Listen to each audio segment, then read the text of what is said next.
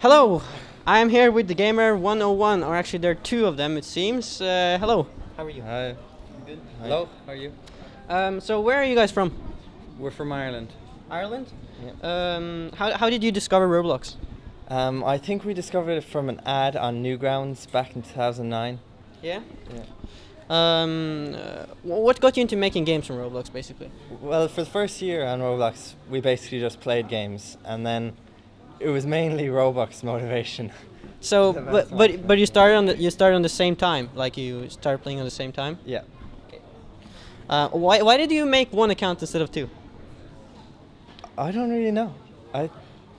Well, we do have other accounts, but it's just that the Gamer101 has the most popular game, so you know, we may as well publish all our games on that to try and get more visits. Yeah, about games, are you planning on making any new ones?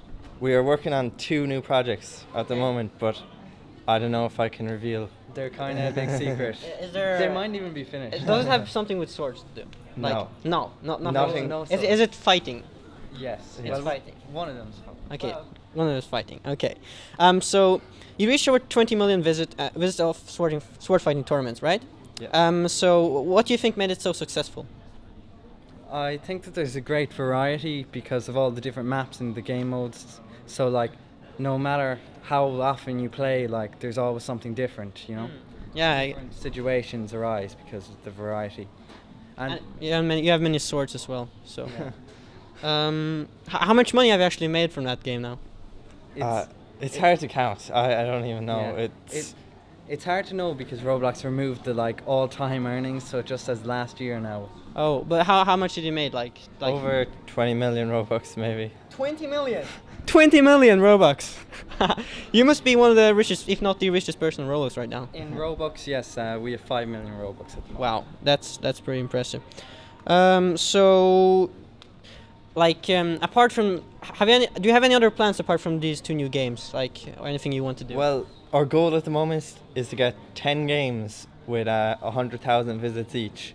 So we've been working on that for a couple of months, and in the last like 3 or 4 months, we've got 4 more games with over 100,000 that we've just made. Yeah. So that's pretty good. So you want 10 games. Okay, finally, do you have any tips for people that want their games to be as popular as yours?